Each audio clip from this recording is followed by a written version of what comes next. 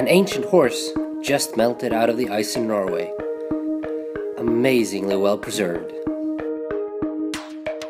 The archaeologists are searching for the secrets of the ice. Global warming causes heavy melting of glaciers around the world. Archaeological finds melt out of the ice in North America, the Alps, and Norway. The ice is like a time machine, a gigantic prehistoric deep freezer. One side of the ice, the clock starts ticking. It's a race against time to save the artifacts.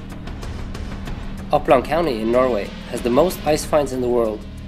Since 2006, they have found 2,000 finds from over 50 sites. Fieldwork takes place in August and September. To be a glacier archaeologist is hard work in steep terrain. Snowfall can happen at any time during the fieldwork. Then you just have to put on the boiler and wait. But weather changes quickly. Being a glacier archaeologist can be the best job in the world.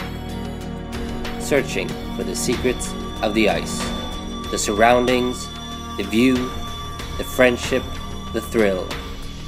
The finds are up to 6,000 years old. Arrows, bows, and skis. Traces of hunters. Clothing and dead pack horses show us the Vikings' dangerous mountain route. They have been crossing the ice.